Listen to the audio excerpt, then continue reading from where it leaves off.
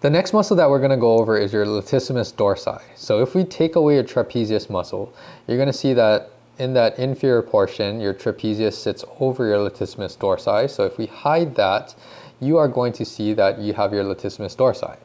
So just like what the name describes, latissimus, I believe, is broad muscle, and dorsi, dorsal aspect of your body, so the backside, posterior side of your body. So you are going to see your latissimus dorsi, which originates from spinous process of T7 to T12, and then it's going to attach or blend in with your thoracolumbar fascia, which is not really shown here. But your thoracolumbar fascia then will blend into your iliac crest, and the latissimus dorsi will attach to your iliac crest, and then the inferior 3 to 4 ribs, it will have attachment sites on there. So you can see down here, that's where it's going to attach to as well. Insertion of your latissimus dorsi is going to be, the textbook that I'm referring to says floor of intertubercular groove of the humerus, or some textbooks and literature says that it's on the medial lip of the intertubercular groove.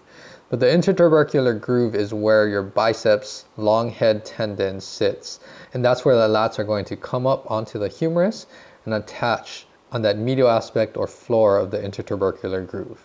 Then the innervation of latissimus dorsi is your thoracodorsal nerve coming off of the posterior cord of the brachial plexus. So this is innervated by nerve roots C6 through C8. And the action of your latissimus dorsi is that it extends AD ducts and internally rotates the humerus. So let's get into the functional application. So this acts on the GH joint and indirectly on the shoulder girdle. Your lat does have some fascial connection to the inferior border of your scapula. So there is going to be some communication and some influence on scapular stability. But primarily your lats are going to act on the humerus or your arm. Even though it has this broad attachment along thoracolumbar fascia and your spinous process, your lats really do not have too much contribution to creating movement or motion in your lower back or your lumbar spine. So it's going to primarily be stable in that region and act on your upper extremity. We use the lats in a lot of shoulder adduction movements, so lat pull downs, pull-ups. If you think about it as a shoulder extensor when you're in front of your body, then we have front lat pull down variations. Obviously shoulder adduction movements like cable types of shoulder adduction movements. And also when you think about any lat exercises, there is an internal rotation component at the shoulder joint. Functionally, like in sports, things like swimming, paddling, even boxing, there's a lot of lat activation when you're completing a punch to internally rotate and also pulling your arm back.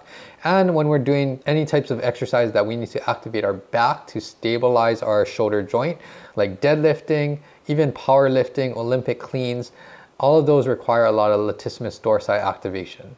To stretch your latissimus dorsi, you either need to do extreme shoulder flexion. External rotation also helps with the humerus. One of the favorite stretches that I like to incorporate is when you're in shoulder flexion with your elbows bent and you're externally rotating your shoulders. You can stretch your latissimus dorsi unilaterally by grabbing onto something and going into protraction and shoulder flexion as if you're holding on to the side of the squat rack or holding onto a band. So those are some of the main ways that you're going to stretch your latissimus dorsi. Hopefully you can use this information and apply it to your training, your clinical practice or coaching practice. And if you like this video, hit the like button below, subscribe to my channel. If you have any questions or feedback, drop it in the comments below. And stay tuned for more anatomy videos in the future. Aloha.